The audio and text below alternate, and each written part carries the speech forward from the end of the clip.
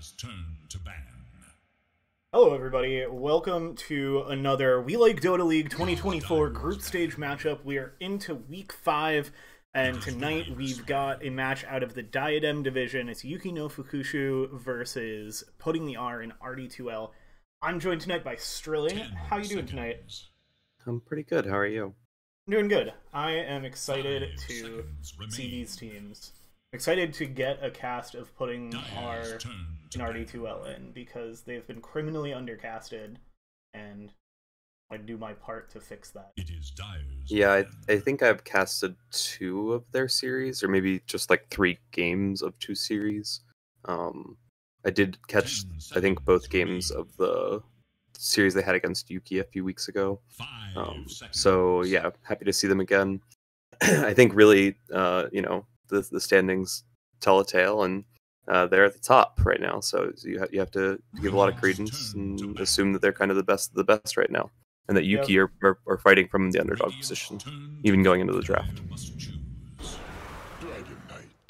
And we are well into this draft. All of our bans done, and it's a Dragon Knight to open things up for Team Pudding. Getting out lots of offlaners in their bans and taking one of their own, or potentially a carry. Dragon Knight can really go into any core role right now.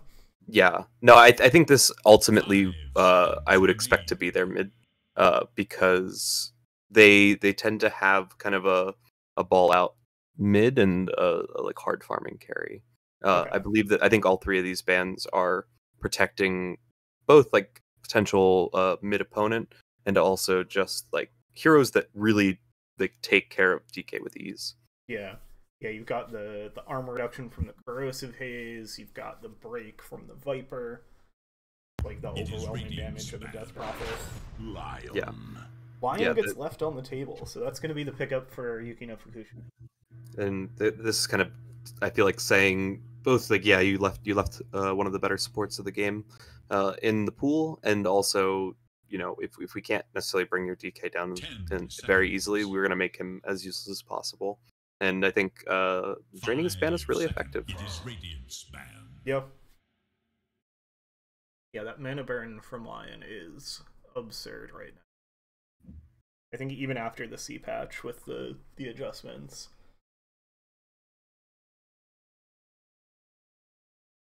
To the second phase of bans, we've got a Huskar taken out by RD2L. 5 seconds remain. What else they're gonna go for? Yeah, definitely focusing a lot on that like offlane mid kind of area, and like heroes that like threaten to take over a whole game themselves. I feel like. Yeah, and that really is how I define V's style on Yuki no Fukushu. They, in the first game of the last series, they played Huskar was their pick for mid, and they picked it relatively early. I don't believe it was the last pick for their mid player, and he was kind of running over the game. There was it came, I would say, down to about one team fight after they got the first Aegis at like 21 minutes, maybe more like 24 minutes. They started pushing a tier 2 where they really shouldn't have, and got into an unfortunate position, like had a team wipe, and it turned the entire tide of the game. And it's how Putting the RD2L kind of came back into that game very quickly, I would say. So I think that V's playstyle leans towards these deathball heroes, and Putting the R in RD2L like doesn't favor as much the deathball, but the the secure rotations, like they back up their team with numbers when they need to, and they try to play dodge when they can't. So this blink initiating hero that can kind of just exist on the map on its own and not be threatened is great for them. Mm-hmm. Yeah, I like the Dragon Knight opening a lot, knowing that that's the kind of playstyle that we're expecting to see. Yuki took up the Hoodwink, so getting both of like the top of the meta position 4s. Don't mind playing one of them position 5, which I think with Line and Hoodwink is totally fine. So no surprise there. I know there was a team in Diadem that ran a mid Hoodwink as well. Was that Yuki? I think that was somebody else. That sounds like it would be Hakuna Murana potentially. Okay. I'm not quite sure. Even Mongrels I could see doing that, but I think both of these teams would stray away from it. Not that it couldn't be flex there, but just because I think I see Miss Snow as playing this Lion.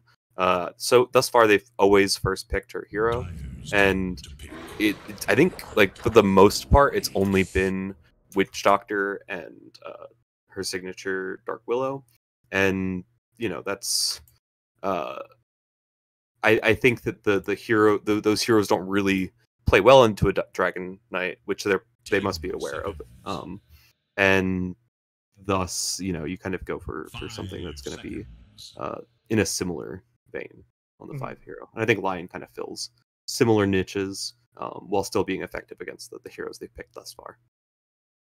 Yeah, and she's played Dazzle and Venge, for example. That's kind of the other pool heroes in her pool. Gotcha. So not going to have the save that they might often used to having. But I'm sure. I mean, you can kind of play Lion as a save with how much disable he has. Like, whoever goes on you is just going to be completely controlled. They're complementary supports also. I think that Hoodwink really loves having other secure stuns to kind of like make sure that hers lands, because if you're just playing a game with like only a Hoodwink stun, it gets very uncomfortable very quickly. And with the Undying coming out, that's going to be a little bit more of this area denial, a way to destroy trees and kind of unstun heroes.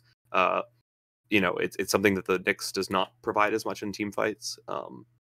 And so very different contrasting opinion between these two teams, where I think that you have a pick-off team on Yuki that's looking to move at high tempos, and I think as the game goes on, Nyx and Undying actually become very scary because they allow the tower pressure and the team fights to kind of be more broad and take over. And this Axe pick is really interesting. I think they nerfed the Toombi, the Tomb Zombie spawn radius a while back. I'm not positive on that, but it's still a pretty hard spell for an Axe to play into, because you want to be able to blink in. So I see Yuki's idea here, right? They need a fast tempo, move quickly, and kind of like find pickoffs in those side lanes type hero. That's what complements their draft right now. But they're sort of fighting uphill into a lot of team fight, and this is looking to be like kind of a similar setup to what they had going game 1 of their last series against putting the RD2L. And already they're draining their clock. They're kind of deciding on what they need, and with 1 second left reserve time, they choose Gyro. That was nearly a random, but they pick up the Gyro.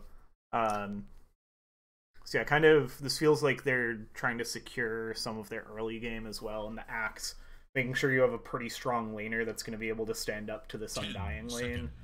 And then a Gyro Hoodwink is, I imagine, the direction they'd go. I mean, they can put the Lion Hoodwink either way they want. I think both of those should be able to punish a Nyx Assassin pretty hard, because Nyx's lane isn't super strong. So RD2L is going to need something for their off lane that can hold up to that. I'm curious as to... I think the Gyro will be 1, but there is a chance that it is a 2, I think also. I know for a fact this Hoodwink, I've thought about it. This is absolutely a Bork hero. Bork's favorite item, I think, in the game is Orchid and like Daedalus, pretty much. Okay. Divine Rapier is probably not far behind that. and ultimately they're looking to kind of get farmed. They play almost like a 3.5 or like a 2.5. They were playing Sniper, I think, in the last series I casted with them, and they were the second highest net worth hero at the end of the game, or very very soon before it, as from the position 4. Yeah. So it was pretty nuts. They played a lot of Clinks. They played Sniper. So yeah, like Hoodwink is very much so in that same boat, where if you feel like you're a competent player and you're going to get farm, you're going to access that, because I think that the Axe wants to stay off of waves, so that way they can be a map presence and a threat with this Lion. And it's not that Hoodwink can't come contribute, but she can do so from far away. So if she shows in the lane is farming the wave, a hero walks up thinking, oh, a lonely Hoodwink, split pushing. Instead, now it's a 3-man gank squad. and Bork takes all of that farm as intended. 10 seconds. And so Buttery Greg, I think this is probably a Greg hero. The like smooth scaling, you know, I assume, with a Dragon Knight already picked, with you know, kind of matching his style in the pause one, we're probably looking for an offlaner, or maybe a mid if they don't like the matchup they see, but they don't have last pick, so I kind of think that they're looking to shut down this Gyro's game at this point, and they're gonna do so. I would be worried about putting a Dragon Knight and Nyx Assassin lane into like a Gyro Lion. That feels like you're just gonna be food. I think they need something else to answer the Gyro, and that's Yuki's read as well. They ban out the Centaur and the Doom, two of probably the two best offlaners right now. The patch hit them hard, and I think that they're still very good, which says something. Primal Beast banned out. That's interesting because I feel like that could have been a good hero for them, but it makes sense because Yuki is playing at such a high tempo, and Primal might not fit what putting the R and RD2L really wants to do here, which they want a classic kind of like able to farm, able to kind of do it all utility hero with some initiation. Underlord, could do it. Yeah, they have some time on the clock to think about it. And remember that Yuki does not. Yeah, they it's interesting because they banned out the Viper and Death Prophet themselves on pudding, but I feel like those would be nice to have alongside your Nyx Assassin, like make up for having this Timbersaw without a strong land. Timbersaw was taken out by Yuki. Oh, okay. Sorry, I didn't see that in the beginning. All good. We're chatting a bit for the first wave of bans, so we didn't get into all of them. Maybe the Dawnbreaker. Okay. Interesting. I like this. It's a hero that's going to back up the Strow pretty well. It's hard, Axe is always kind of going to be at risk of getting caught in that, regardless of whether he's gone in already or not, because of the way that the ultimates kind of conflict. And at the end of the day, like in the reason you wouldn't pick Primal Beast with this draft, because you don't really have a lot of heroes to play with you for the first 15 minutes of the game, Dawnbreaker can make those movements happen and doesn't have to force them because she has ulti to just react to this pickoff from Yuki, and is going to be strong even into the late game. So, and a Winter Wyvern trying to look to contest some of that, maybe set up some really nice axe calls and gyro ults. I feel less sure of this. I feel like this is actually a hero that does not fit the timing of Yuki no Fukushu, unless it becomes like their kind of centerpiece. Yeah. I like how the Wyvern should have a lot of space to be able to sit behind, as like the Nyx Assassin's job is going to be finding this Wyvern. Yeah. Because otherwise, I think with like Lion, Hoodwink, Axe, Gyro, like it's going to be really hard to get past those four heroes and find the Winter Wyvern to bring her down. Dawnbreaker, I also really like as for the combo with the Nyx Assassin. Not even necessarily for lane, but like having that invis hero that can go hunt around the enemy map. And then as soon as you find somebody in the jungle, you just boom, drop Solar Guardian on them and they're dead. Like you can't, very few heroes can survive a vendetta into Solar Guardian. No, that's super true. And I think in the way that you want to purchase BKB to nullify a lot of what H and Claire are going to be able to do in these fights, Dawnbreaker kind of goes through that with a lot of her abilities, right? That's a sneaky one that they made a few patches back, and now the ultimate is really good against BKB, honestly. Yeah. I'm gonna go grab some food real quick from downstairs. I'll be back in 2-3 minutes. In the meantime, I will take a look at these hats. Got to be careful on the draft screen because we can see like Undying hat. It looked like he had two gloves on. I like this one that he's got. He's got an interesting mismatch of some different set pieces. The lion decked out, the green hand and staff. Big fan of. I like the wyvern setup too, because they've got the like bird head with the RGB crystals rest of the body. And the bird is like getting some of the RGB stuff. I like how that looks. It's a good axe set. That's a tower. Not a set. Here's the axe.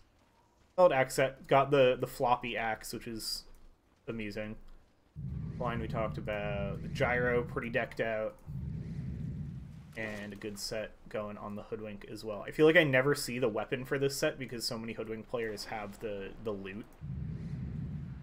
The next set, pretty into the like green claws. I feel like clash a little bit, but I think this might be just a full set. Nothing on the Dawnbreaker, Arcana on the Drow, the Undying, trying to shove himself into the geometry of the map so he can't see the set. It's an interesting one, but I like what's going on. And then the Dragon Knight. It's a cool Dragon Knight set. I feel like I have not seen this one. This one's really sick, actually. I like this armor a lot. Some classic knight armor with some nice flourishes to it. I think even with the Naked Dawnbreaker, I think I'm still going to give it to RD2L. We're going to have a little clash around the bottom runes, but are going to be able to stand up and sit on the rune, be able to secure it. Claire going to try to chase down Miss Snow on the line, does get to turn around and drop the blood grenade for a slow. That's going to prevent Claire from getting some more attacks in. Exclamation sets up a nice earth spike from the high ground in connection with the Celestial Hammer from Giggles. Picks up the first blood for the side of Pudding.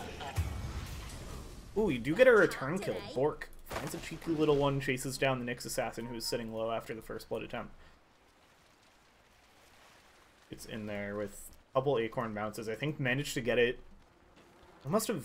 No, it couldn't have bounced off the creep camp, so there's another hero in the area, but are going to step right back up. Finds Bork making their way to lane, knows that the squirrel is low on HP from the kill on the Nyx, and it picks up that one. 2 early kills for Pudding. It's going to be classic Undying Drow lane down here, R and the Buttery Greg. Pudding up against the Axe Hoodwink. So look out for the calls into Bushwhacks from Shun and Bork. It's a lot of harass coming out on R, but an Undying generally does not mind at all. We've got 8888888 up against Claire. The Wyvern versus Dragon Knight. Battle of the Dragons in the mid lane. I feel like this is a bit of a tough lane just for the Dragon Knight because of how much range this Wyvern has. The DK is going to be able to just kind of sit in the lane. He's so tanky, not going to mind taking too much grass. Up top, we've got Giggles and Hexclamation on the Dawnbreaker and Nyx Assassin for Pudding, and then Miss Snow and Hyrule, the safe lane for the Gyro and Lion duo. I feel like this should be a pretty solid top lane for Yuki. I think it's going to be hard for the Dawn and Nyx to get too much, but you have the Earth Spike set up into all of the damage from Dawnbreaker. You can chain that into Starbreaker, control somebody up for pretty long, but the stun into the homing missile is going to be something they have to worry about up here. Pretty even so far. Clear out to a little bit of a lead over 88888. And the water runes gonna be picked up respectively, so pretty much chilling. You have Tombstone available for the Undying. You might see R look to start a fight here. They catch Bork out of position. Be their opening. For now, just gonna be pushed into their tower. Up top, Miss Snow gonna get the Earth Spike. Onto H Exclamation. Now the auto attacks does have the Impale back the other way. It's gonna allow Exclamation to back off safely.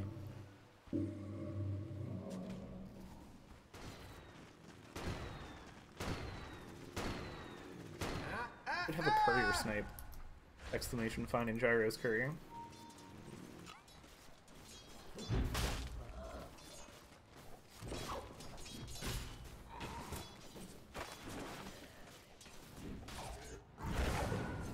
Yeah, feels like largely... Oh, I'm thinking largely everybody's getting what they want, but Shun is certainly not.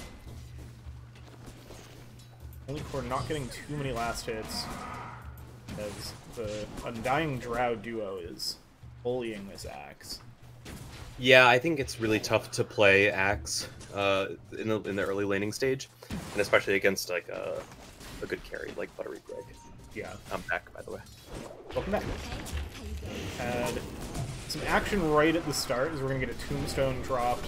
Well, Buttery Greg back off. I'm going to get the turn in the multi-shot. R is taking quite a bit of damage from the Helixes, but we're going to be able to find the kill on Shun. Goes R's way. You kind of see this lane dynamic in that fight exactly, where it's really the Axe and Hoodwink's goal to kill one of those heroes, right? Because they don't really win the long sustained trades. But Undying is just able to pop the Tombstone and generally kind of secure kills and defend the Drow where needed, and a cheeky pickup on the Gust saves the Undying there. Oh, nice. I was watching the mid where supports, both the supports from top had come over to contest the runes, and ended up being a kill on the Winter Wyvern, set up by the Nyx Assassin and Kale.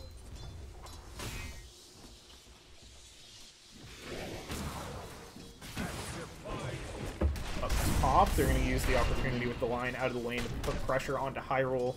Set up with the Starbreaker, but looks like Hyrule going to be able to escape. But now, getting pretty pushed off of the farm and putting the R and RD2L, they're starting to take a lead in each of these lanes.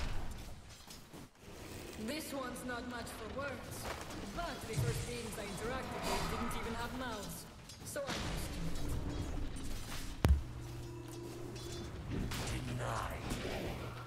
Yeah, I think that Giggle's about to hit 6. Kind of has a small advantage over Hyrule's, and a nice stun from Nyx is going to bring the gyro low. Yeah, they're looking for one more touch. Miss Snow with nice body blocks, trying to keep Giggles from being able to get in there with the Celestial Hammer. And yeah, they're going to back off. Hyrule able to get away. Would have been a pretty bad kill, but it's almost one of those where you, like, almost would have rather died, because Hyrule now has to make the long walk back to base. Their own, maybe just going to look to pick up some jungle farm instead. I think it's important to live in those fights, because Gyro is one of those heroes that can farm on the way back to base. Yeah. Right? Doesn't mind hitting the jungle early, so there's no reason for you really to die, and any slow to this hero's initial farm means that you're like hitting your item timings later, and it really disrupts, I think, the flow of the hero, unlike some heroes that would rather like leverage their health and mana pools. Gyro needs very little of that. He just kind of ends up farming stacks and backing off of like the camp anyway. Mm-hmm. Get a rotation from 88888 down here. If they can find something on Buttery Greg, gonna set up with the Bushwhack, be right into the call, and there's nothing Buttery Greg can do. Last couple clicks, 8 will do it, and they'll use the Winter's Curse, stun up R, but Solar Guardian ends up getting cancelled. Don't know, is that just a homing missile that hit, or because it didn't look like Miss Snow was close enough for the Impale on that wasn't on cooldown. Yeah, it was a homing missile. It's on cooldown, but I think it was just a poor timing. But I don't think that Dawn necessarily wanted to commit there anyway. Yeah, backed up and then, and yeah, exactly. Dawn would rather stay top and not have to waste a teleport, which I believe he already has. Oh, so. Shun got caught right at the edge of that gust from Buttery Greg, and R is able to clean that up. Okay, up top, Giggles under the tower. Get hit by the homing missile and is getting the mana drain from Miss Snow. Exclamation, also falling low as the flat cannon attacks, threatening to bring them both down. They're able to escape. For the mid lane, are going to connect with Claire off the Dragon Tail, but 888 has the curse that's going to keep them alive for now, going to give them some space. Are still looking to try to hunt this down. Some Undying Illusions off the rune. As Bot find a kill on Buttery Greg, that's a big one. Wow. Are out of the lane. Yuki no fukushu, they immediately step up and punish that. I think thus far, like even though the kill score is in the way of RD2L, you're very happy with this. And a Hoodwink ultimate coming out, gonna connect onto the Undying, who's popped the Tombstone on the high ground. Can they finish? The Undying they do, but they're caught up between the two. Oh yeah, big gust as soon as Buttergreg gets back to the lane. They get the Bushwhack on Claire. Buttergreg just gonna be able to run down Bork and Claire, a couple more attacks on the Shun. That's gonna find it. So vengeance and then some for their Undying. I was about to say that they're doing a great job of just shutting down this Drow, but getting a little bit too ahead of themselves there, end up turning it into a 2-for-1. And while it's not that bad, you would rather just keep your foot on the neck of the Drow and never let up. You know what I mean? Like even if it means you have to play a little bit passively, falling off the map right now is really bad. And Drow now has 6. Feels much more confident, like standing in lanes. And Axe is, still far away from the Blink Dagger. Yeah, it's gonna be. I feel like both of these carries, Gyro and Drow, are gonna be very happy to just set up in their jungles, get all the farm they need, and it's going to be on the rest of the teams to find the pressure on those carries so that they can't just farm up a Storm as much as they want. Yeah, and even though Gyro is leading in last hits, they're not leading in net worth, which goes to the kind of the performance, or not the performance, but the quality of the lanes that they had, right? Yeah. Yeah, all 3 of the RD2L cores at the top of the net worth right now. Pretty narrowly, the Wyvern's right there with the Drow, but they're coming out of these lanes happy with the 2k net worth lead. Yeah, I think this is looking like several kill attempts bottom. Gonna trade 1-for-1 so far. Nick's caught underneath the tower. Hello, this is Oh yeah, just enough. Thanks with Bork showing up. They're gonna find the double kill or the Hoodwink. Buttergreg now just looking to escape. Ooh, the Bushwhack connects from Bork. Meanwhile, top, Claire's going to find the kill on the Hyrule. They get the slows coming out, going to try to turn in multi-shot. The Wyvern getting low, one more tower hit, but 8 is going to survive, and Miss Snow's there to restore the mana. R is going to rotate over here. 1 decay probably kills this Wyvern. I don't think they Now going to get Bushwhacked up and then Hexed. There's so much control. You have the finger on the lion.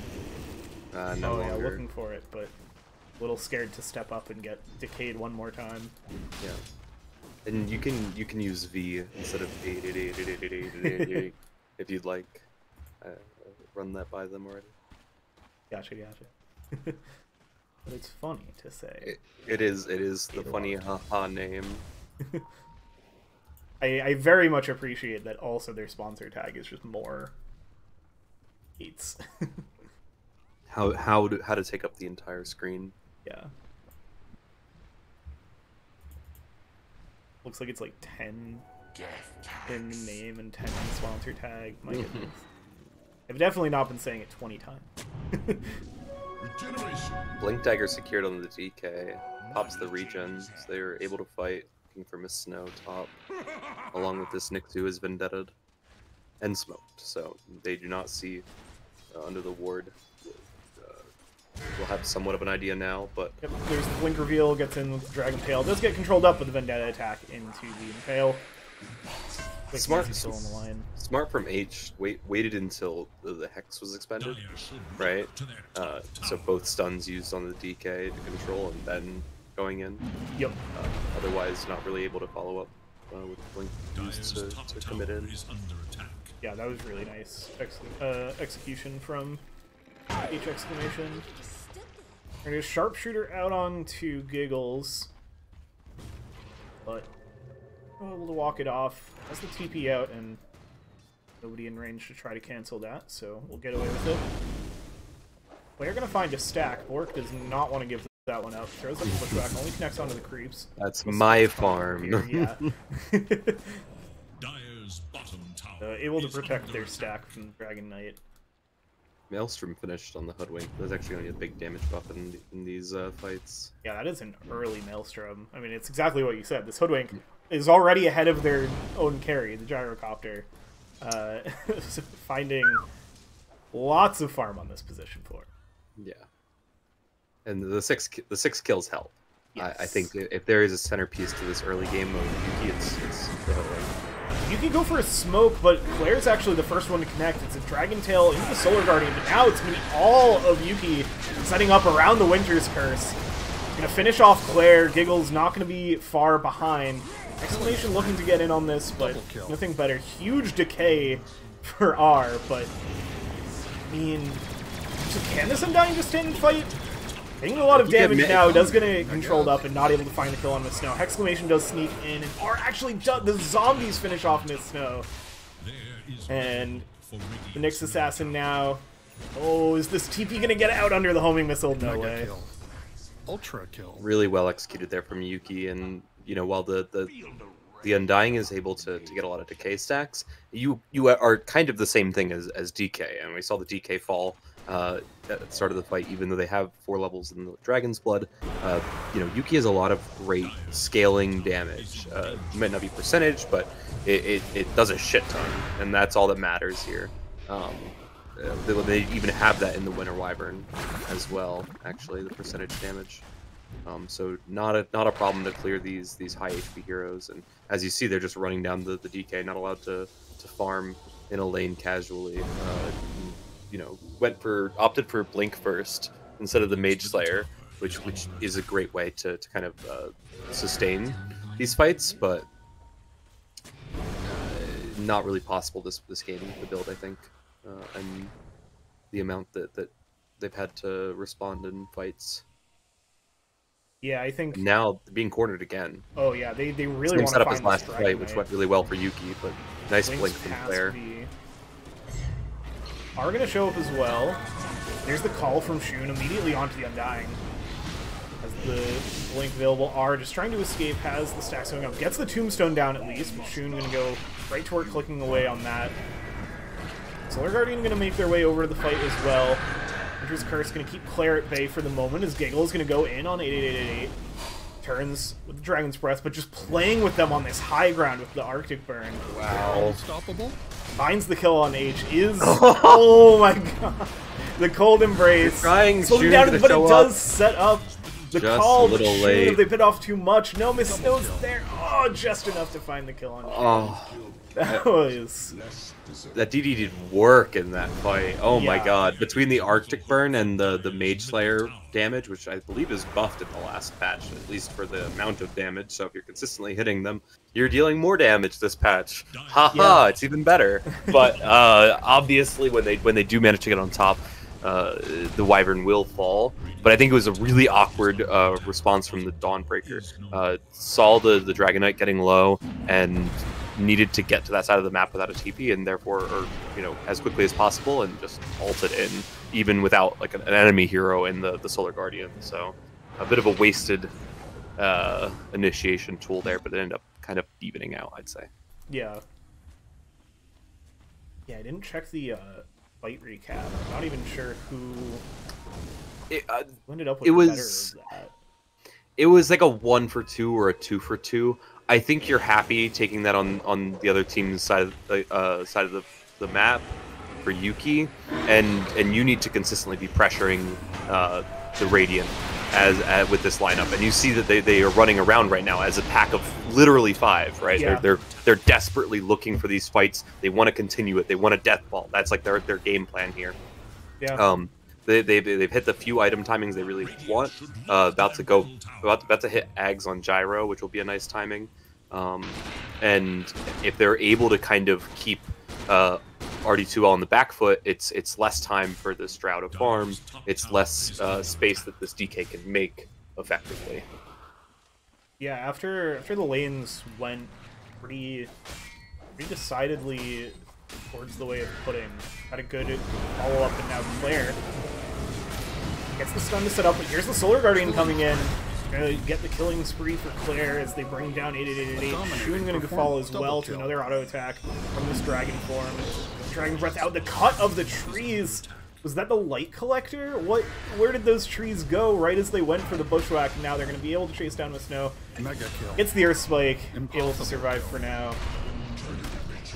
But ends up going down all the same. Dire should look to their top tower. Was that the Starbreaker? I'm trying to figure out where those trees went. Celestial Hammer destroys trees. Oh, yeah. That's right, because I remember they added Dawnbreaker, like, and like multiple of her abilities are good at clearing trees, right at the same time where they like nerfed every other hero that was good at killing trees. They like increase the radius. It honestly it makes playing Hoodwink and Dawn a little difficult at times because you can't stack those essentially. Yeah. But in this lineup, it's working towards them and towards their favor. I think that it wasn't more so much a conscious decision to pick for the Celestial Hammer tree destruction as much as something like the Undying, because that is already effectively a save, the Tombstone. So you don't mind throwing it down literally on a tree to destroy it if there's like a 3-person stun, for example. It's a bit hard to think of that, but these players are good. This is like a 5k plus average game, so at some point we might see it. Exclamation, we get caught under vision. Claire's there as well, but the Nyx Assassin brought down quickly. Now Claire just has to be the one to turn and be on the run. I don't think they're able to catch, but they do have the damage if they do. Yeah. They'll do escape under the safety of the tower, so it looks like he will settle for just the Nyx, although they are going to bring the rest of the team over, so even if they can't find the kills, they want to find this tower. Really going to go in on R.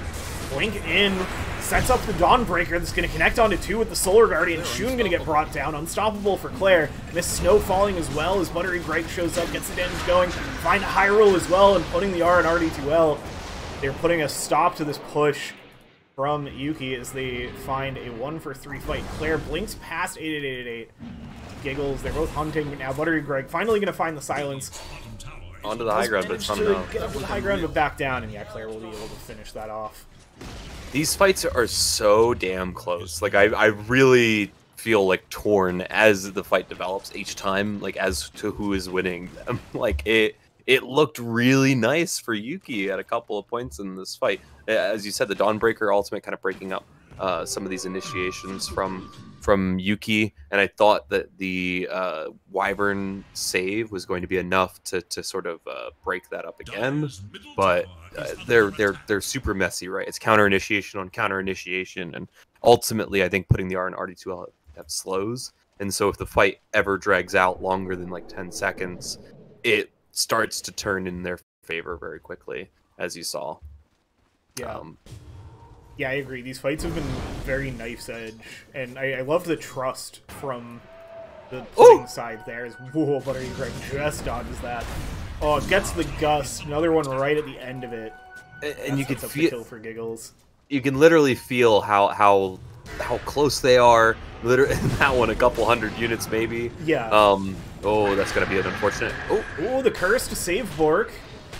Giggles steps into it as well. That's going to set up a 3-man call for Shun. Do they have the damage here? They have the Rocket Barrage. It's going to come in. These fights! Oh my god! Turn back the other way. Shun gets the kill on Giggles. Hyrule in trouble as well. Damage. Every time it's the Wyvern to end it. Off on them, but now Claire jumps back in with the blink and the stun and finds the kill on 8.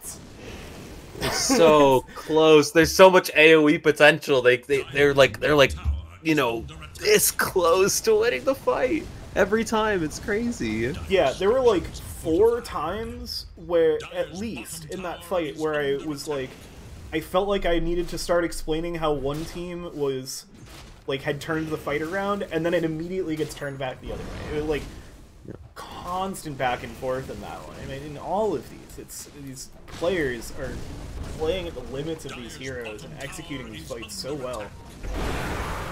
I really, I feel like I have to compliment almost every player on both sides of this match right now, because like they are all so threatening in their own right and making such like high level decisions that it's almost hard to keep up with, you know, vocally. That's how fast their mind is moving. Yeah. Not to you know, diminish our ability to cast, but here we go. Another fight breaks out. Hyrule at the center of it. Saved by the Wyvern. Saved again by the Wyvern. By the Nyx, but they're showing up and turning around. The stuns from the snow out on the edge, the Finger of Death. They find both of the supports, but they do bring down Hyrule. Now Claire in on the back of them. There's no Solar Guardian to follow up this Blink Stun this time, but Claire just standing in front of these three heroes, gonna get hexed up. Now no, still not backing off. Buttery Greg jumps in. They're just pushing these heroes back to their base, even though they're down a hero after the last fight. And they're gonna take this tier 2 tower through the backdoor protection. Like, how R and RD2L loses that fight? They trade Dawn and Nyx for Gyro, but then they're the ones, like, and they know that they have the advantage there. Yeah, they just push down the tower. I think ultimately, I think of it more as a tie, and it's a tie on the Radiant side of the map, right? And that's been the big idea here, is that the death ball is slowing down. Even if they tie fights, you know what I mean, or slightly lose them, Yuki doesn't have the long game sustain, like, you know, sustain for this game. I don't know how to explain it, but there's the top 3 net worth are Radiant heroes currently, and there's a big cluster of Dire, or I don't know if the colors are flipped or whatever, but no, the Dire heroes that are, like, you know, really tight grouped and represent a big threat together. But as soon as that Gyro's out of the fight, they don't have the firepower to really defend the T2. Giggles finds a solo kill into 2 heroes while the rest of the team is taking Roche. He's going to pay with their life as the rest of Yuki shows up. Now Buttery Greg gets another nice gust. Claire's going to be in with the Dragon Tail. It's going to set up the Solar Guardian once again. They're going to bring down Hyrule. Tries to use the BKB, but it's not going to be enough. Buyback from Giggles for that Solar Guardian, yeah. Yeah, they're right back in that fight. They don't care. They as long as the fight's on the Dire side of the map, they're willing to take it, especially if they're at any kind of numbers disadvantage. Because ultimately they get to take these towers very quickly, right? They have a DK, they have a Dawnbreaker to get to the back lines. Greg is able to just sit there and pound on the towers, and that's the tempo that they want to play now that they have their items, that they're in the dominant position. With that tempo, going to blink right up into the high ground. Claire, though, is going to get controlled up and hits the Finger of Death. Curse holds Giggles in place for now, and Claire going to be able to back away, and Buttery Greg just teeing off on Shun. They find the kill on the Axe. Now, like we were saying, the tower, immediately, they bring down a couple heroes, and now it's a tier 3 tower at 26 minutes. 31 to 22. This game has no breaks, and putting the R and RD2L is looking to be putting another win in the win column for them, as their dominance continues. 15k net worth lead in what seemed for so long like such a close game. This is coming up. They have the 4 staffs. Claire just going to walk this one off and probably go right back in. Buttery Greg still teeing off on the tower from the high ground, low ground. This is like Nitrous the team, right? Yeah. Like I would feel like RD2L, like you see their skill and their ability to execute in the first 15-20 minutes, and you say, oh, okay, they're accumulating some farm. They have a nice little lead, and that farm like balloons, literally. I mean, like they're on fire as soon as they hit like the 25-minute mark, and it looks really hard to stop them unless you are very, very close and unified in your team fighting. And H breaks the smoke. Oh yeah, the just H. Yeah. Oh, this is the impales that it. Yeah, I mean, you're pretty happy eating that 5-minute smoke. That's not what Yuki wanted to find. They wanted to find their first big team fight win in a while, and all they get is a bug. That Hail Mary is going to get broken up, and even if it means a dead bug on the field, you're pretty happy with that. You know, I think it's hard to see. Oh, as I say this, they kind of botched the initiation on the Radiant. Yeah, the Winter's it doesn't matter if he's on the other side of the fight. 888. Oh, has the cold embrace. Survives for now, but finally are going to find the K.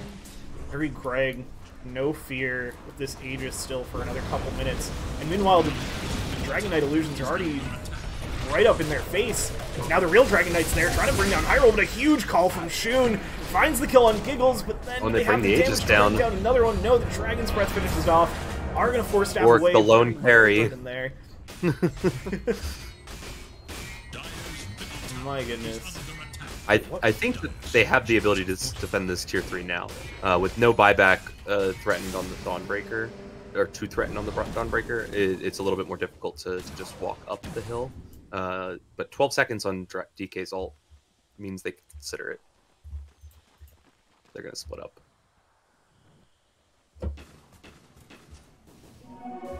So while the big axe call was happening, did Bork just like basically solo kill the Drow there? I honestly, it was just a clean call on the axe, and then yeah, I think the sharpshooter was able to isolate the Drow. Another fight gonna break out in this triangle, putting the R and RD2L do not want to back off of this high ground. Yuki, they're gonna find so many, and 2 heroes go down already. They are gonna get the return kill on Exclamation. Buyback from Bork. Player can jump up the high ground past Hyrule, turns with the Dragon Tail, finishes them off. Splash damage coming in, and now Buttery Greg looking to finish off Shun. Player going to finish off the Lion, putting the R and RD2L, looking to finish off this game. It's a triple kill for Buttery Greg. Another tier 3 tower going to go down. This looks like it's going to be Mega Creeps, and I think this might just be the game. They have a couple buybacks ready to go, but it's not the core buybacks. They might need to put up a fight. Like, they're going to see if they can make it to their respawns, but this team pushes so fast, and now Bork going to get controlled up with the Blink into the Solar Guardian again. It's Claire that's the one setting up Solar Guardian after Solar Guardian. Now Axe buys back, but immediately controlled up. And that's going to be a GG for sure. Yeah, not even bothering to finish off. I don't see a way to continue. They take down the last tier 4. They're going to try to push them away from their fountain. Not going to call the GG. See if they can take one last fight with 3 before this tier 4 tower goes down as the barracks are finished up. Mega Creeps are found. Homing Missile is going to connect. No, the Blink, the reversal. Trying to bring down 888. Now they're getting some good damage on Buttery Greg, who just stands there multi-shotting, brings down 2. Giggles cleans up the kill on Hyrule. They turn towards the Ancient to wrap this one up. Only a Lion left standing. One last finger of death to say goodbye. The GG's called, putting the R in RD2L, putting another one in the win call, taking game 1 over Yuki no Fukushu.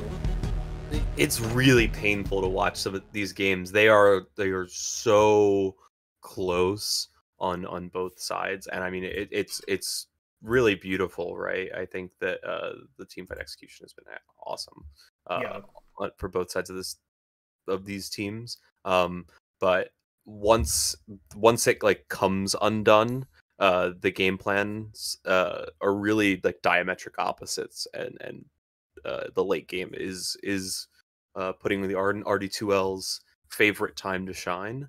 I think that they did an excellent job here of just like cleaning this one out as soon as they started winning fights. Yeah, I feel like you look at that final line and it looks like this game was not close. Like, you see 42-25 in 30 minutes. Like, this was a stomp. But then you look at the graph, and for like until 20 minutes, this game was dead even. And then it's just like a couple team fights on a knife's edge go the way of putting the R in RD2L, and then from there the execution is just perfect to never take the foot off the throat and completely lock down this game to bring it home. Yeah, the graphs absolutely tell the story here. It is really, really close, all of these fights, and even to the point that like there's a lot of kills being exchanged and a lot of action, and we still barely see blips, right, on the net worth and experience, like comparatively.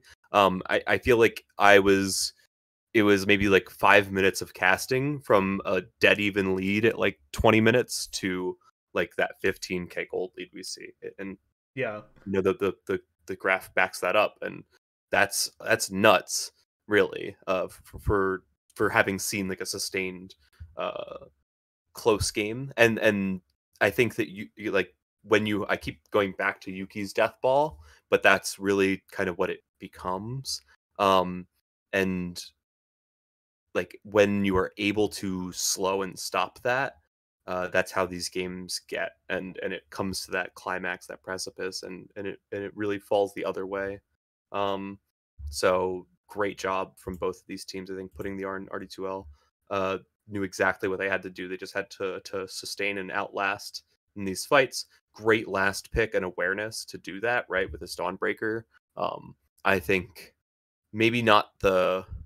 Actually, I think that they could be considered the MVP. Claire's Buttery era also doing a great job. I think that like there's a lot of maybe I don't. It's really hard for me to assign an MVP. As I think I said during the cast, like I want to compliment all of these players on performance. It's been really something to watch. Yeah, I feel like I think I have to give it to Claire. Like the way that they were setting the pace, just as soon as they got the Blink Dagger, like they go Blink Dagger and then the current standard Dragon Knight build. But like as soon as they have the Blink Dagger, they were the ones setting up every fight. They were the ones setting up every Solar Guardian. Just no fear, full trust in the team that like I can blink into the middle of 3 heroes, Dragon Tail somebody, and we're gonna win that fight. All right, and it looks like we are gonna get into this pretty quickly. For whenever you're ready to get into the next lobby. Awesome, yeah, I will. I want to give some particular shout outs. I think that V and Shun, that dynamic duo, that really had a good concept of like catching and holding a hero for a few seconds and then being able to collapse on them. And I think that H, in my opinion, did a great job. We saw a lot of smokes broken, a lot of follow up to some of these like Dawnbreaker initiations and DK initiations. I think the DK was really outstanding. Really a difficult game to go 13-1. I mean, it's an incredibly impressive stat line considering how many times they were kind of the centerpiece of the of the fight, right? Like being targeted in almost every fight. Yeah. Yeah, and for a while, when the game was closer, it felt like it wasn't going to work. Like, we were seeing all of the damage coming out from Yuki, and they were able... I mean, at the end of the day, it only ended up being one time that they bring down this Dragon Knight. But they were bringing... Like, the amount of times that it looked like the Dragon Knight was going to die because they had the damage, and then is able to just, like, get healed up by the Solar Guardian, step back while somebody else moves into the front. Like, you had R stepping up on the Undying, so like just get in the mix, get in the front, get all these decay stacks going. Yeah, and they also they itemize as a bit of a safe support as well. You know, they have a heal, they have Force Staff, Greaves, Lads, giving the sustain to keep fighting, keep pushing these fights back in the other direction.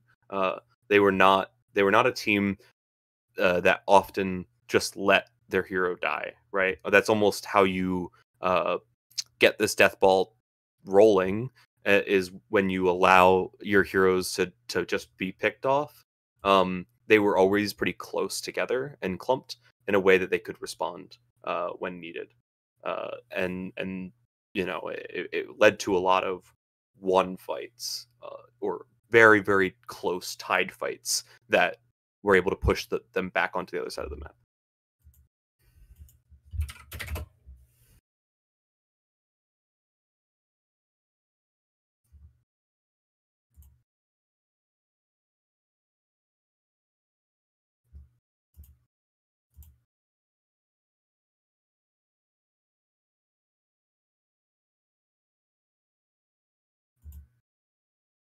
Like, gonna be into the draft for game 2 in just a moment here. Selecting their pick and side priority. I'm gonna take another fiver real quick, and I'll be right back good. for the draft. Should be like, you know, by the second or third pick. Okay.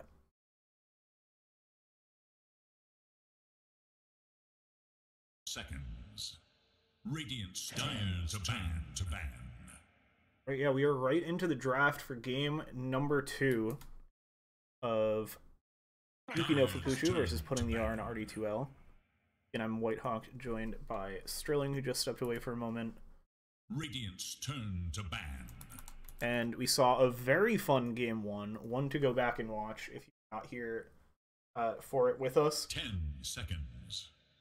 It is Dire's in what was a game that was very close for a very long time, then putting the R in RD2L able to really put the foot on the gas, turn things up to 11, and take the game home.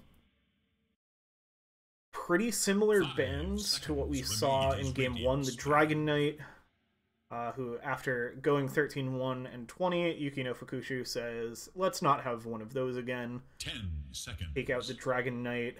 What was that leaves the Arc Warden on the table. 5 seconds. That was the ban that they had last game. As RD2L, they go for the same 3 bans, the Viper, Slardar, Death Prophet. As Yuki chose second pick, RD2L took Radiant. Dyer's turn to pick. And they are feeling confident in that Nyx Assassin. They bring that right back, and immediately their response is Rubik for Yuki. That's going to be how they look to spin this game to back their way. Is say, you're going to get a good draft pudding, we're going to have those spells for our draft as well.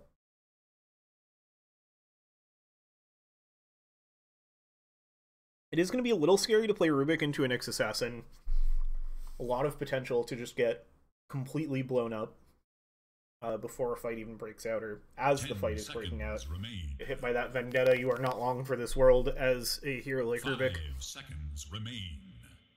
They're going to stick to similar bans. They go the Spirit Breaker, this time the Faceless Void. Maybe fearing that they don't want to pick it into a Rubik, and so they don't want to leave it up for Yuki. See if Yuki choose to go with the same ban in this phase as they did last game.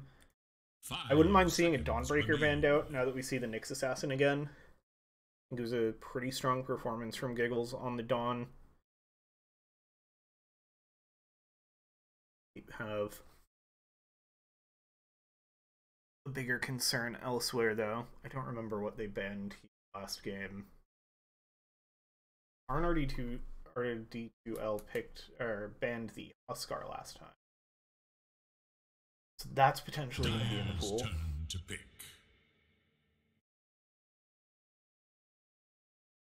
Okay, now Yuki will go back for the Arc Warden ban. They're going to take the Phantom Assassin. Got an assassin on either side of the board. PA has not been very in meta lately, but I feel like we've seen... I think it does a lot better in organized play, where you can really make sure that she gets the farm she needs.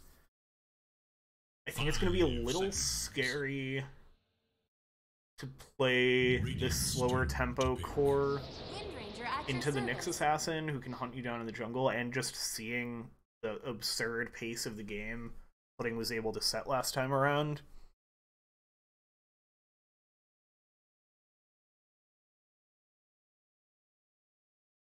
Ten seconds. 5 seconds remains. Turn to pick. It's going to be the Wind Ranger into the Return of the Undying, so it's going to be the same support duo for Pudding in Game 2 as they had in Game 1. Wind Ranger, probably a little bit of flex pick, can work very well as a mid laner or a carry, and has the range that you enjoy having sitting behind your Undying. So I think they'd be happy to set up that lane for themselves. And I think Yuki, they're going to have to find something... I think something more than the axe they had last game to answer this Undying.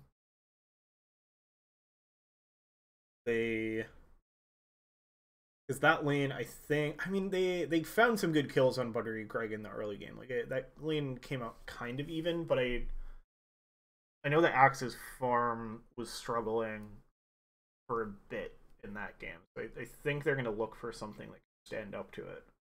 They got a lot of the stronger options for it, though. They've already been banned out. The Nature's Prophet can get picked up by Yuki no Fukushu. This is a hero that has been getting a lot of bans in this league so far. And they're going to go into the Underlord alongside the PA, another not super meta pick, but I like it here because it's going to be able to survive. It's I think it should be able to survive this Undying lane. The Strength Seal is going to be a concern.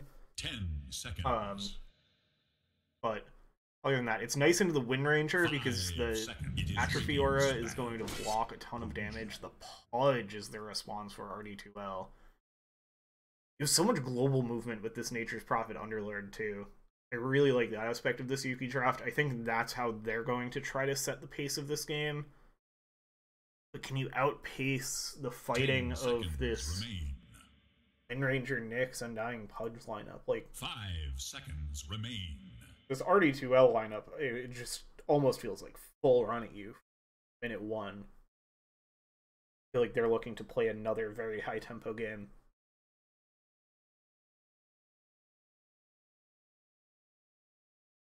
Dire's turn to ban.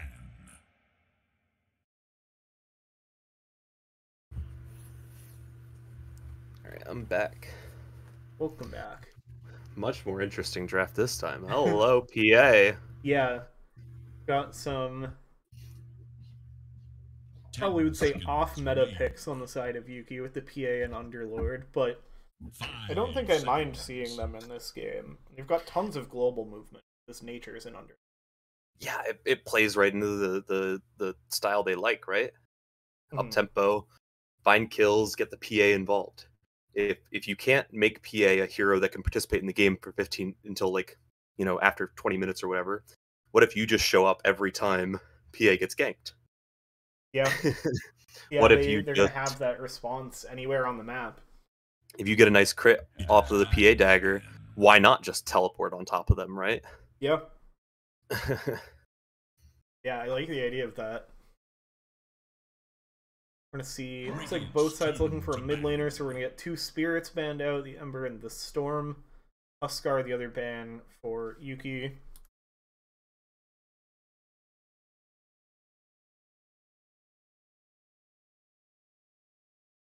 A little interesting that Yuki's the one to take out the Huskar. 10 seconds. I feel like that's like classic overall last pick here. They're the ones holding the last pick here. I don't think it plays well into Pudge or Wind Ranger as part of the problem. And this Troll Warlord is also going to limit the heroes that they can really pick. Decent against the PA, actually, if you are able to get on top of her. The blur being the really annoying part, actually, because you can kind of shift the aggro onto other heroes very easily if you aren't on top of her. But it's going to remove things like, I think, Puck. I think these like flighty heroes that if they get caught in a net, just die, especially with follow-up from the Nyx and the Wind Ranger. Not that you really want to pick a Puck here, I guess, but they removed the Ember, which is a good way to kind of never be caught. Yeah. In a way. Has a little bit more build and okay. Oh. I guess it's going to be a Nature's Prophet mid then. Or which makes a little more sense. it's the offlane Rubik! Yeah! Wow. OG played this today. You just go Dagon and you just blow them up. Awesome. I'm so excited that we get to see them try to do this. It was Whisper played it for OG this morning in Dream League. Does the Dagon builds out of what? No, is it a Kaya or is it like I'm not familiar with the build at all. I know that there's been a lot of buffs to spellcasters, and I feel like a lot more non-traditional heroes in the 3 is something we're going to kind of see more of this patch, which is still pretty fresh. I was playing Coracle the other day, and I know that in the Circlet division, all the way down in the trenches, there was a mid Oracle played today. Okay. So there's kind of precedent for this. If this is going to be the off-lane Rubik mid Underlord as we think, and safe lane, I'm very confused actually because Bork is playing the PA. So I think they're doing a role swap as well. That's what I assume. Is it not going to be a core Rubik then? No, I think it's still a core Rubik. It's probably mid Rubik. I don't know. I think maybe like Shun is getting bumped down to the 4, so that way V can come into the off lane. I'm really curious to see how they lane this. Actually, I think I'm more confused the more I look at it. Which is maybe a good thing. Yeah. Oh my god. A lot of heroes, a lot of games on Nature's Prophet. That was like 1,200 games on Nature's Prophet or something? What? Yeah. Okay. Holy. Prepare for battle. I don't know if that... maybe that was just displaying strangely, or I misread that stat line, but Jesus. Okay, let's see. What do these heroes have for items? Oh, I still can't tell because there's just a robe of the Magi on Hyrule, and then circlet and branches for Shun. So I can't tell which one of those is a core. I mean, Nature's is definitely a core, right? Because Sprout plus robe of the Magi means this is either a 3 or like it's definitely a core. That's all I could say. Yeah, for sure. I actually no, it's definitely, you know what? It's a fucking PA4.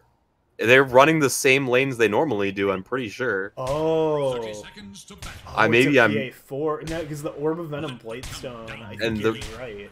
The Rubik is building in like null. I don't know. I think that's like that could be 3. It could be 3 or 4. You know, you have a PA4, so you walk up the high ground into a 4-man decay. Oh my goodness, the damage cut things off the hook. Okay. What is happening in this game already? Hexclamation. Gonna try to get brought down. 888. Thanks for playing Dota 2. Giggles finish it off, but it's 4 dead on Yuki as they walk up the high ground. And Miss Snow, is it gonna be? It's the full team wipe, a triple kill with the hook from Giggles. Oh god. This Pudge just gets to start almost at level 2. 750 gold in the pocket. Make that 800 after more runes are found. That was not what Yuki wanted to start this game with. No, I don't think so. It looks like the positions are the same. So it is a 4 PA, an offlane Rubik, a mid Underlord, who's already just walking under Claire's tower, saying, you can't really click on me because I have Atrophy Aura. Yeah, I mean, it kind of makes sense, right? I feel like I kind of fuck with this idea from Yuki. It's just, it's not great to start off the game with a team white. It's not the first, probably nor the last we'll see it in this league. But, you know, I don't think it matters all that much. It's one of those things where they could very easily come back from that. It matters less than you think, but it makes the early laning just a little bit harder, and Shun's going to go down on that Rubik bottom lane. Yeah, struggling to lane right now. PA, less than 400 health. That's not what I like to see on my force. Oh boy. 2 decay decay got hits. level 2 now. Yeah. Yeah, I don't know how this Rubik PA lane will go into this Undying. I think this idea can work, but it seems really scary into such a strong lane. Yeah, it doesn't help to start the game as we did. I'll stop talking about it now, but that's like really the thing here. Like it was already going to be a hard lane for you, and now it's a really hard lane. The idea that they have is kind of a little bit gone in the wind, and they have to play for recovery right now. And you see the PA backing off of that Orb of Corrosion rush that they had lined up. Nice double decay. Yeah, R has been getting an absurd amount of strength these games, finding the perfect timings for those decays. Yeah, just giving Buttery Greg all the space in the world, because neither of these heroes can play around in Undying. I do think that throw him back, he's gonna keep walking at them. Nice positioning by Shun to let Bork get the blink away. The one thing I will say is, going in the favor of Yuki, Claire is having a rough time mid. Underlord, a hero that very much so can just kind of shove in your wave, start denying up heroes post power shot, creeps post power shot, and you basically are never threatened, even when the ultimate comes out, because, you know, again, Atrophy Aura, it just destroys this hero as a core. Yeah. Yeah, I like this Underlord pickup a lot, and it's, like, super mean, just putting it in the mid lane. Tombstone drop bottom, oh, and no. Work's gonna fall. It really just was, like, it's just too low health. to play. You know, the the floppy hat no longer builds into the orbit corrosion, so not able to pick that up as a value item, and armor is not going to do you any good in this lane. Now opting for the boots, realizing that they're playing on the back foot.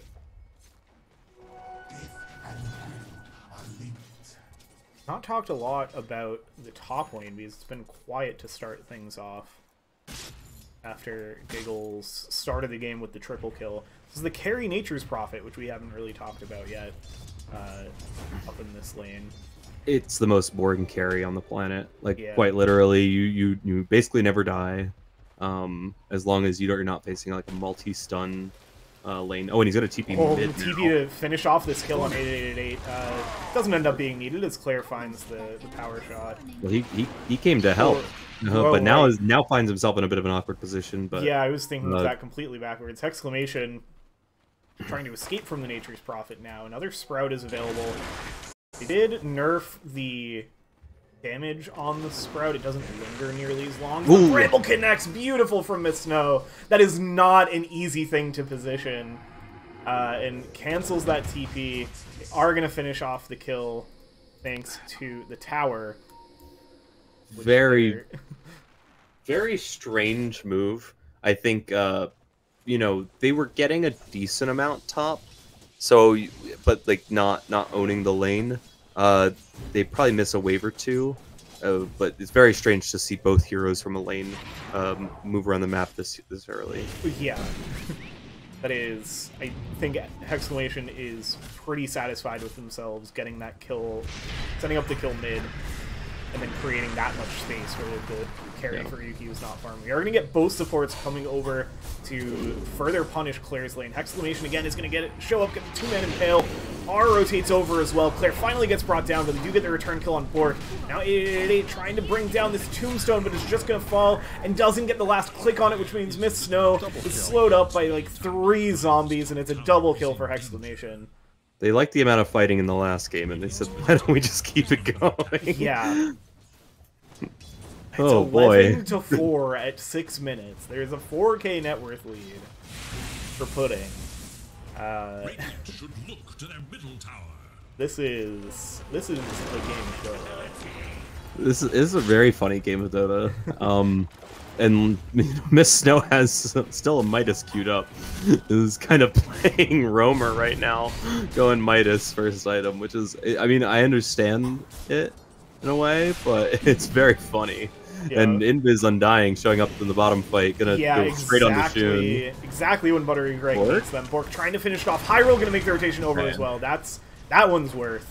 They're gonna find at least one. Yeah, 888 comes over on the gate, gate, and they're gonna control of R and bring him down. So yeah, there's that global presence that you have, and the fact that this is your carry and mid laner that have this mobility, I think does make it a good deal scarier, especially when they're showing even before hitting level 6 on Hyrule, they're able to make a play like that. Yeah, and it's kind of one of those catch-22s, because you don't see your mid and your safe lane making a lot of moves together. It's a little bit inefficient in the early game, but at the end of the day, if you can kind of guarantee that they work out and you both show up at the same time with like very little wasted time, because you can just be right at the fight when it breaks out, it's very good. And Claire's gonna go down. Bot, uses Focus Fire on the Undying and just dies. They do get the return kill on Bork, but 8888 can be able to walk this one off. Buttery Greg looking for something, throws down the Whirling Axes on Shun, and gonna pop the ult. That'll finish off the Rubik, and Hyrule gonna be in trouble too, as both supports set up under the tower and give the double kill over to Buttery Greg.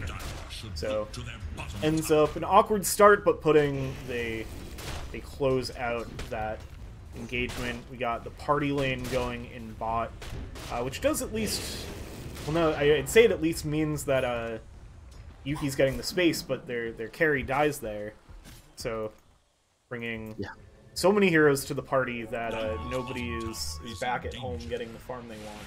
The one not partying is Giggles, and this Pudge quietly at the top of the last hits and right up there near the top of the net worth. Once again, at the 8-minute mark, we've got R and RD2L at the top of the network with all 3 cores. Cheeky snipe onto the Underlord.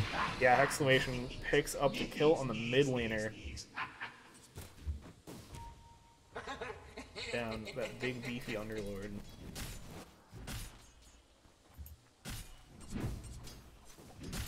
Giggles trying to move on to Hyrule, misses the hook, losing the vision from the Sprout.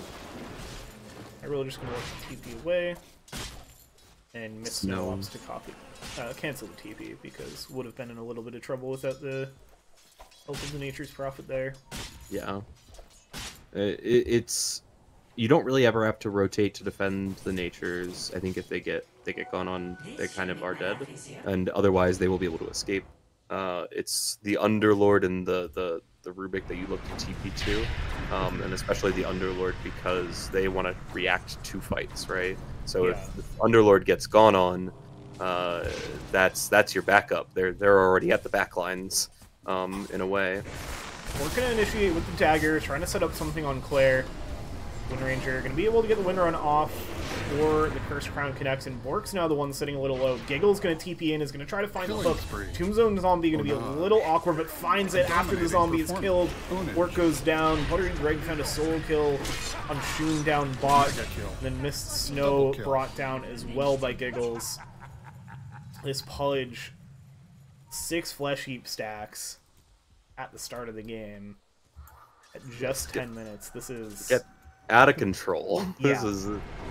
This game, the pace of this game is not helping Yuki right now. PA does not even have 6 finished, so really needs to get that, I think, before they can consider showing up to any more fights. They're gonna get it from this wave, but rough start for their kind of support duo, especially. Yeah, and Bork gonna be in a bit of trouble. It looks like the smoke coming over the Impale, the Decay. Bork is gonna be able to step away over towards the creeps. No, right into the hook. Giggles. Giggles is probably giggling to themselves right now about that kill. You fully set up by the supports, and you just step over. You don't even leave the lane. You just throw the hook, get the kill, back to hitting creeps. Well, I'm pretty sure that was to guarantee the Flesh Heap stack, you know. Because if you get the hook to finish the kill, you get the scaling. It was really a heads-up play. That's what we're saying. All right, where is Yuki's path back into this game? I mean, I feel like they're getting decent farm. I mean, the Rubik is pretty far in the back. I think it's that Blink Dagger. It falls on the Orchid, which is about 200 gold away on the Natures. If they can find the Troll alone, get an Orchid into stun combos, they get that kill every time. But oh, nice deny! Oh my god, that was the funniest death. That was Vendetta, Power Shot, single attack from the Ancient Camp. Those were the 3 things that dealt damage to that Dark Willow. Yep.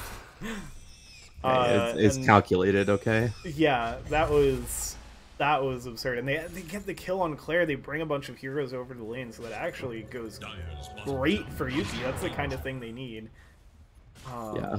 I wish I opened that. No boots, no stats. Just a Midas and vibes on this snow. A Midas and a lot of wards. They're gonna look to set up on this Pudge. This is a scary target to try to bring down. They've brought a lot of heroes. They've got a damage vamp rune. Hyrule able to get that TP in behind, and they are going to be able to break down this Pudge. 6 kill streak. Down. 1K, actually, you love that. 1K gold to Miss Snow. That's boots right now, baby. You need that. You know what? You were asking how they go back into this game, and I'll tell you how. Miss Snow knows. It's Treads Ags. Yep. Miss Snow's secret carry. You thought it was Nature's carry? No, Nature's is playing the support. That's why they went Orchid. Yeah. This was a role swap after all. Dire's bottom tower is under attack. Stolen Hook trying to connect with the TP. Able to check that one off, and then gonna immediately join the supports and smoke up. Looking for the hook angle. Yeah, I think waiting Only for one Vendetta level. to come up, because that's 5 seconds as well. Yeah.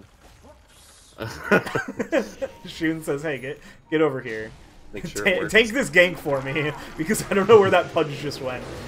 There's exclamation, though, connecting on the back with Vendetta. Not gonna work out for them. Yeah, Shun goes down. Eagle's gonna clear out some of the brambles, and the rest of Pudding gonna show up to pressure down this tower. They just secured Blink on Rubik, so they have kind of guaranteed that all 5 of their heroes can kind of be at the fight, assuming that you know, Miss Snow kind of is in the mix, or the PA, right? Mm-hmm.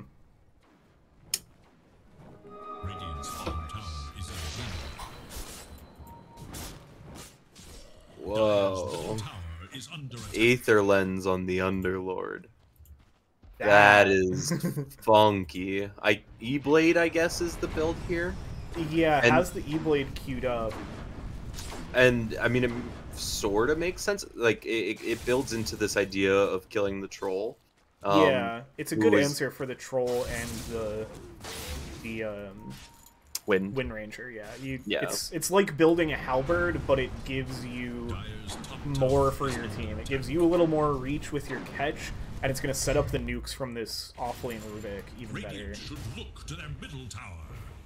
Yeah, super interesting itemization here. Hunting Hyrule. They're going to be able to get under the tower. Oh, steps back out. That's going to be the Vendetta into the Impale. Mystic Flare. Orchid not going to be enough. Mega kill for the next assassin. Had a magic wand too, just didn't get it in time. Thought they were going to be able to turn and sprout up, but... Down bot, they're going to look to control up Flare. Sets up the Brambles. Orc in, but gets shackled up.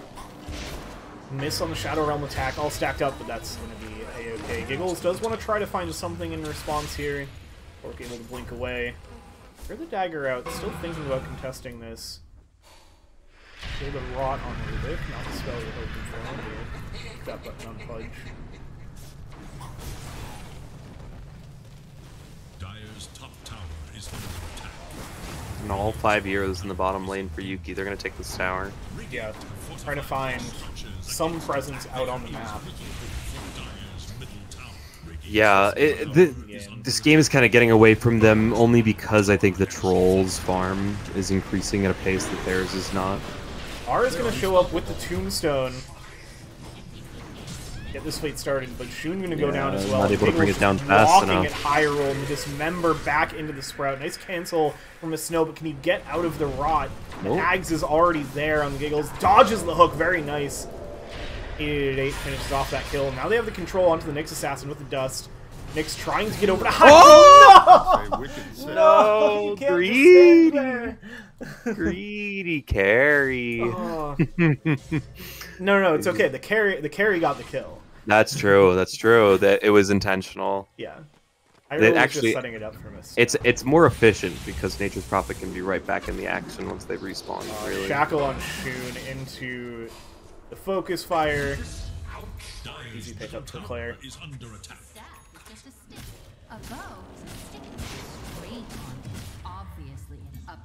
Wondering Greg has been very quietly enjoying the space that's being made, even when Yuki's been getting some fights going their way. Battle Fury, almost full Sanj and Yasha for the Troll Warlord. Yeah, the Troll had a bit of a slow early game, but now it is certainly ramping up and going Buttery Greg's way. And it's going to get harder and harder to bring this Troll down. Hasn't opted for a purge yet, so is still susceptible to the Orchid. But like narrowing the window in which you can be affected by the Orchid and eventual Bloodthorn is gonna improve your chances of being able to ult, and that's all that matters as Troll. So plus they do lack like a typical frontliner in a lot of ways. I mean, this Pudge has a lot of farm and a lot of stacks, so is pretty tanky. And Undying's able to build up that decay, but they need somebody who can kind of be gone on at times. Well, Claire gonna set up an 888 and exclamation is there to snipe it with the Dagon. Yeah, the Dagon Nyx build is gonna nullify a lot of the E-Blade's like real defensive capabilities here, right? Because while it might be good against the troll, it might be good against the Wind Ranger. You're not going to be able to escape the magic damage coming out from Nyx. Yeah, so you have to use it on the Wind or Troll. Yeah. In your defense, rather than risking setting up for the magic damage of the Nyx. Yeah, and in that scenario, you know, seeing both heroes, you were tempted to put it on yourself. Shun gonna get controlled up, the fear not quite in time for the save. And exclamation finds a solo kill on Hyrule in the bot lane.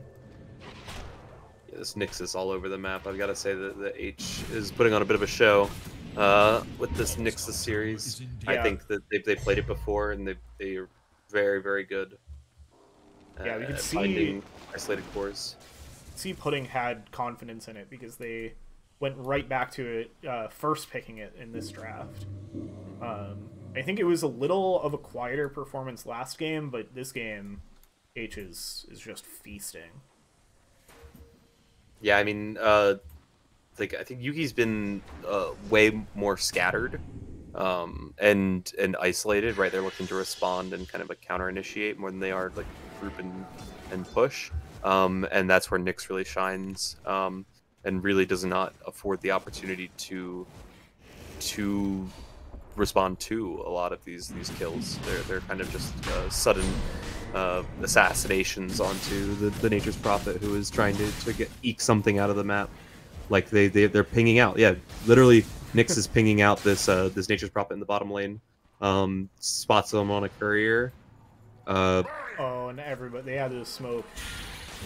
Nature's very, very dead. Oh my goodness. Yeah. It's already a level 3 Dagon. H has level 5 Dagon, then Midas in the queue. Oh yeah.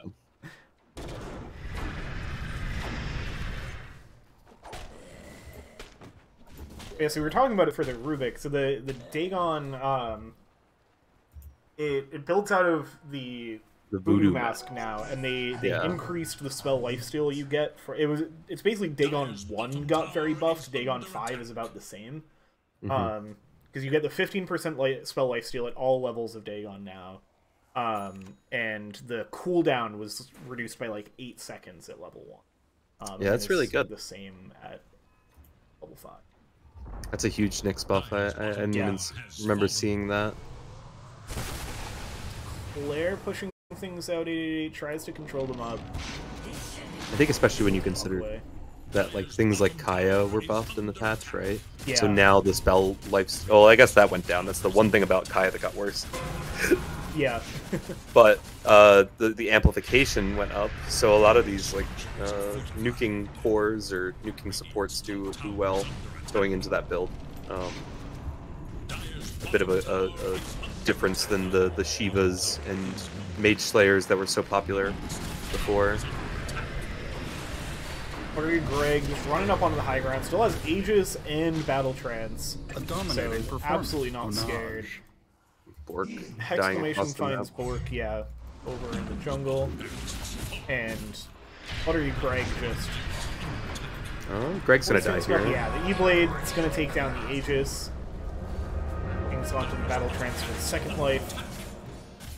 But slowly but surely, Buttery Greg and Claire are gonna work down this barracks.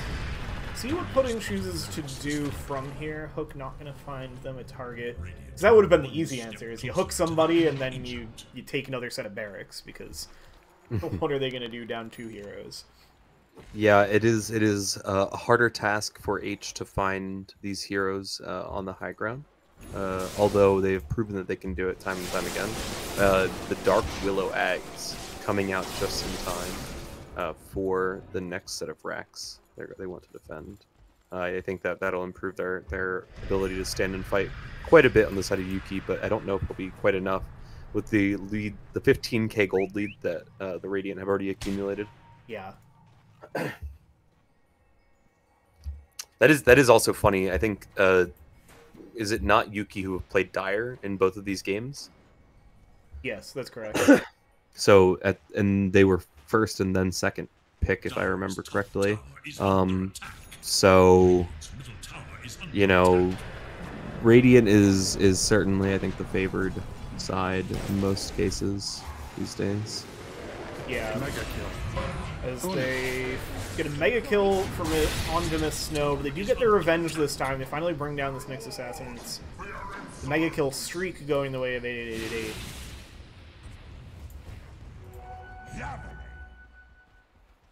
Blow up through any chance of escaping into the Shadow Realm.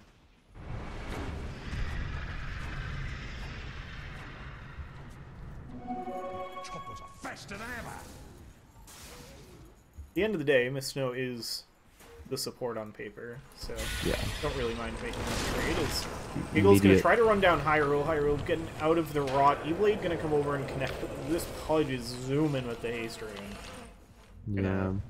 Waddle right on out of there. Buttery Greg and V facing each other in the top lane. Yeah, Oh, Shun sneaks through that Rubik's gate as joining. well. Let's have the Hyrule. battle transfer. Here's Hyrule with the Orchid. Silenced? Not gonna be enough. Yeah, not enough. And now going to turn on to Shun, but nice E-Blade. That's why you have it.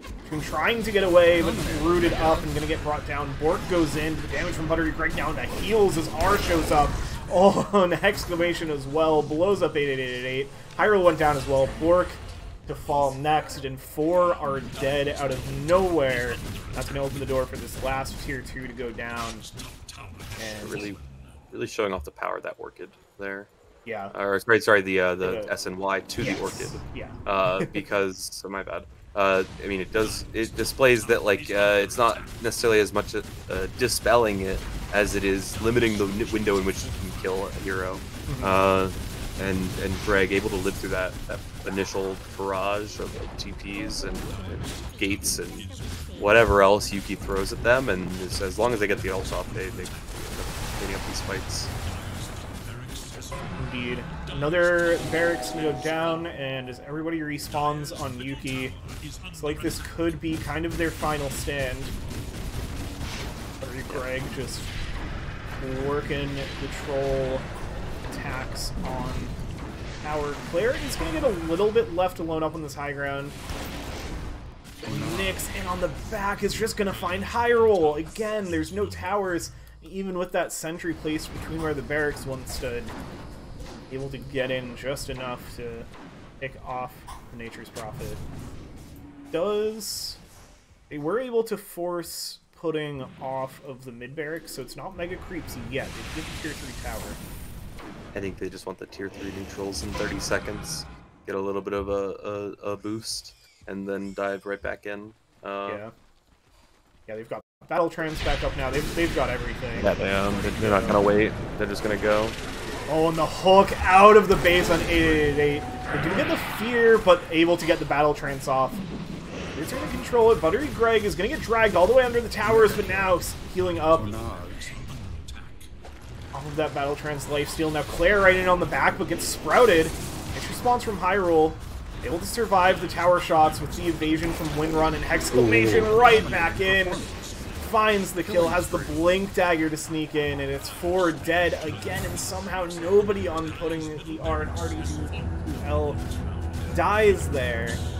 So that's mega creeps, no buybacks available, so it's going to be tier 4s, and that's going to be game number 2. Wow. Yeah, no, this was a very different story than the first game, and Yuki's whole draft concept kind of fell apart relatively quickly, I'd say, this game. And they were not able to bring it back. So it looks like this game is going to end pre-28 minutes, or very close to it. As they kind of messed around with this Underlord in the back. They're unstoppable. Who's Fiend's Gate behind them. And yeah, that does keep them from losing before the 28 minutes. Sad. Master Curse. As they say.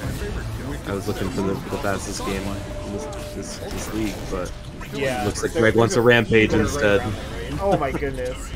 Not even gonna get it. Yep, player What a steals shame. it. Yeah, GG's called putting the R in RD2L. I don't know why I can't say RD2L. There's something about I think like I get halfway through and my brain's like, you meant to say R2D2, right? And I'm like, no. Yeah. Yeah, so that is a pretty clean 2-0 for Team Pudding. I loved what Yuki was cooking in that draft. I think it needed a little more time in the oven.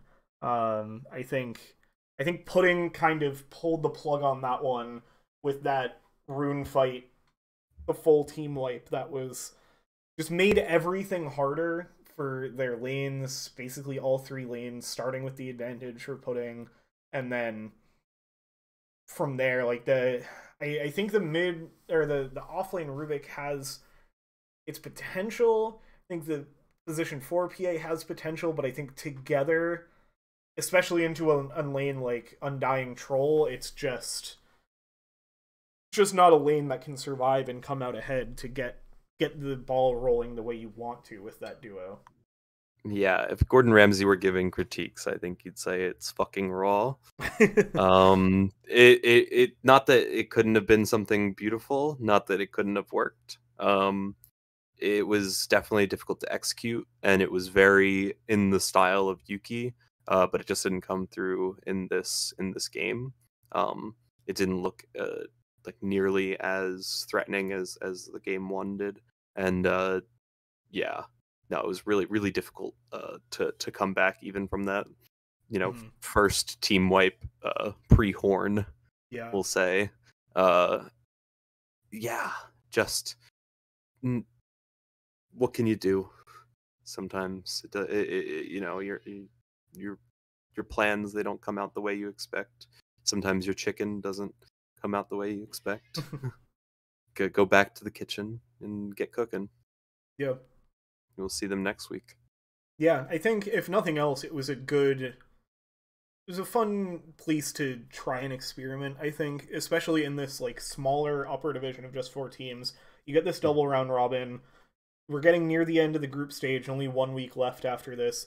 So you kind of know where all of the rankings are going to fall at this point, with how things are shaping up. So, you've got a little bit of an opportunity to cook, to try different things out, see if you can come up with some new strategies that are going to work out for you at the playoffs.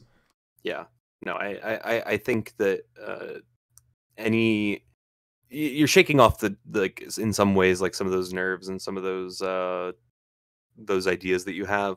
It's still early into a patch. There's still a lot to kind of parse out, and yeah, we have playoffs coming soon, so it's not as if these teams will not have a chance to face off again, potentially. So yeah, I'm looking forward to it. Do you want to award an MVP for the series? My guess is H. I think 17 kills in the second game, and a solid performance in the first on the Nyx Assassin. Probably makes them the best player overall for the series.